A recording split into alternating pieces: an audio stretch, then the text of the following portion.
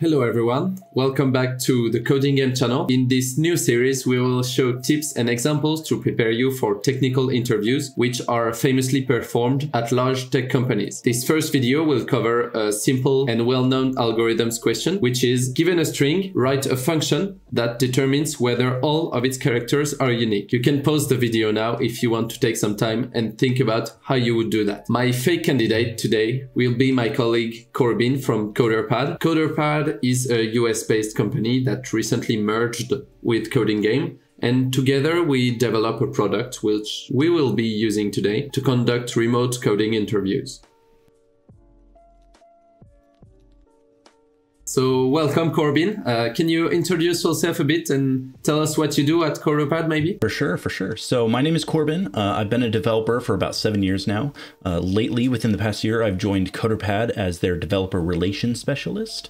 So that means that I talk a lot about interviews and I try to be loud about making the best practices as possible and hoping to help improve the interview experience for everyone. Do you need me to clarify anything about the question before we get started? Yeah, so I think I'd be curious to know, like, what car sets are being used, right? Like, is it just going to be Unicode? Is it going to be ASCII? Like, what car set are we expecting in this function string? Let's say only ASCII for now. It's all right. And then how long are we expecting these strings to be? Like, are they going to be like super long, like maybe a couple thousand characters, or is this going to be fairly short, like 20 or something? Yeah, you can assume they're going to be up to maybe like 1 million characters, but let's not worry about performance for now. And then something that I like to do is I just like to keep notes in my editor as I'm going, make sure that I understand the requirements of the function that I'm typing out. We want to keep the strings unique, right? Making sure that there's no character that's repeated. Right now, I'm noticing that there is a negative test case where we would expect false. But one of the things that I like to do when coding, and not just for programming, but also when I'm doing like writing tests, is I always want to make sure that I can visibly see the code fail.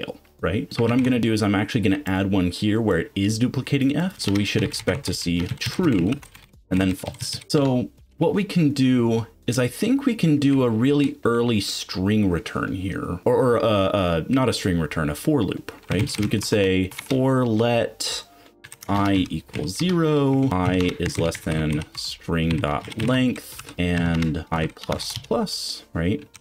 We can do two loops. We can say I, and here we could say something along the lines of if string I is equal to string I, return true. What happens if we run that? Or I'm sorry, I need to return false here, not true. There we go. I think your function will always return false. Let's see. You're right. So let's see why it's doing that. Let's do a console log of S, I, and I. Oh, okay. So it's matching the very first character, right? So what we should do is we should have a conditional in here. We should say if I is not equal to I, and SI and SII, right? It's getting a little confusing to read. What I might do is I might refactor the S to string. So now we run, we get the true and the false as expected, right? Yep, you found the mistake and you patched it in a nice way. Now, can you optimize that? Can you make your code faster? For sure. So one of the things that I'm thinking of is that we're using two for loops here, right? But we're also iterating through each time we have two for loops that are part of each other, right? So what if we simplified this a little bit?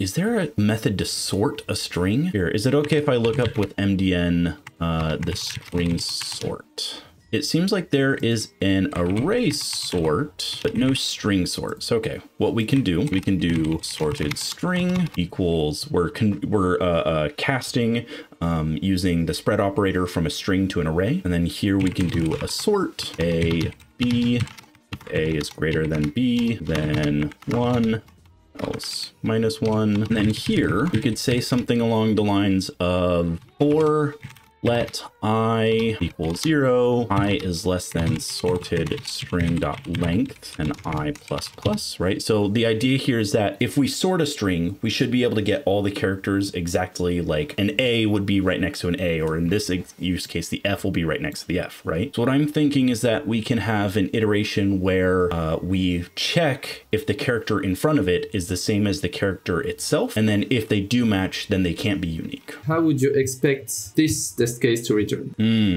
It's a good question. Do we want to go back to the previous iteration to see how that works? Because I'm thinking that this should be non-unique, right? The F, the lowercase f and the uppercase f, I would argue are the same character. If you want to assume they are not the same character, I'm definitely fine with that, but just make sure it's clear for both of us. Let's assume this to be true for now, and then we can take a look at how we can improve that to make that false in the future.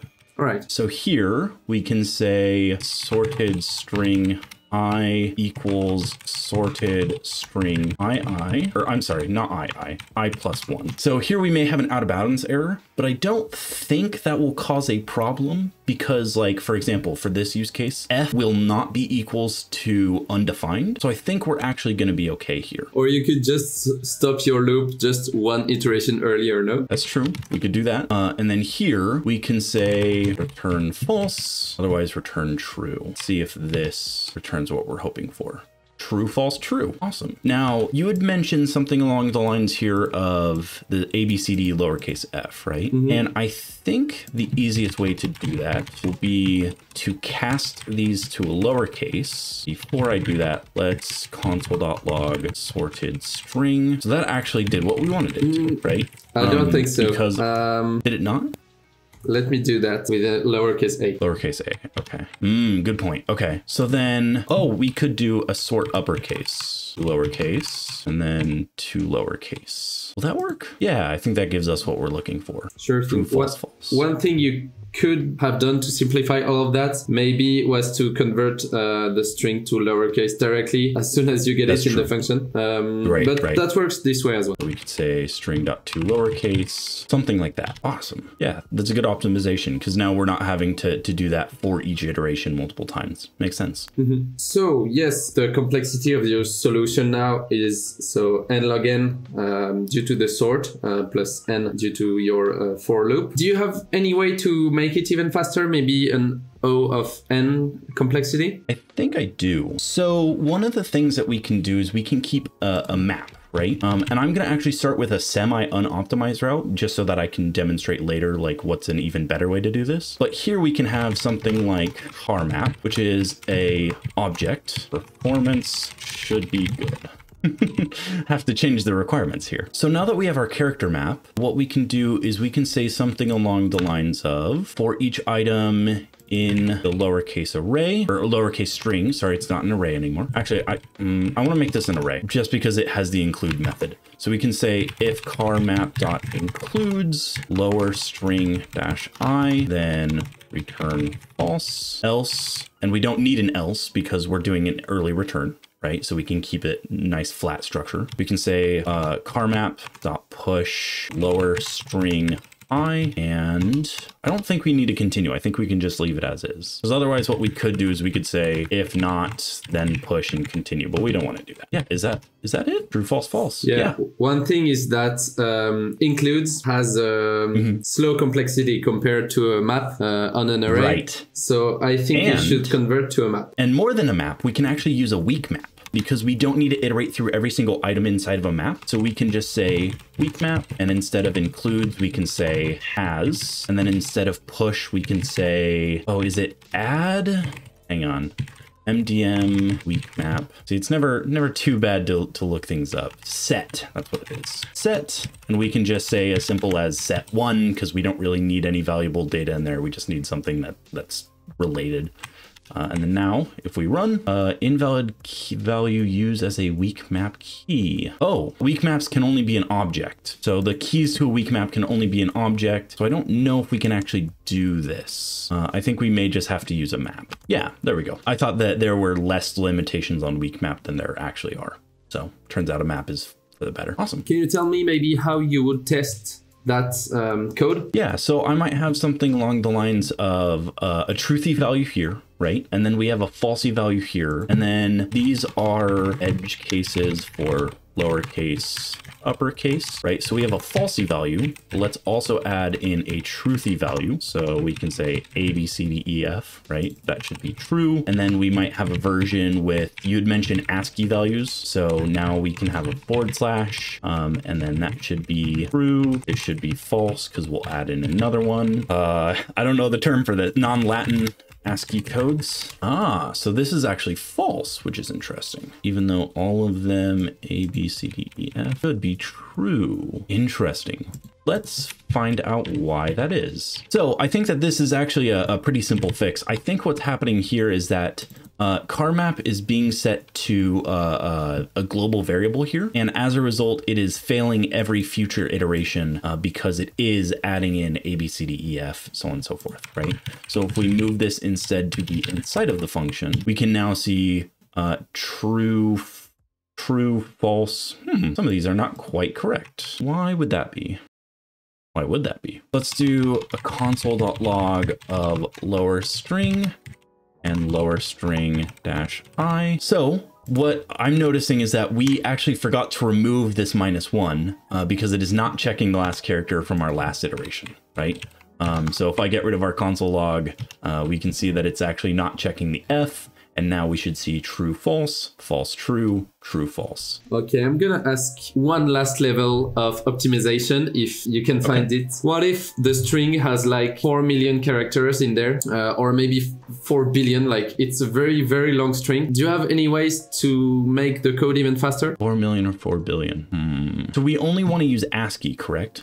So yeah, actually there's a pretty simple trick to being able to get this a little bit faster, right? So we know that ASCII can only have 255, or is it 256? Extended ASCII, you can have all 256 characters. Okay, we'll just say 256, right? So we can say something as simple as if string.length is greater than 256, then return false, right? Because we know that if there are more than 256 characters, one of them must be repeated within the character set.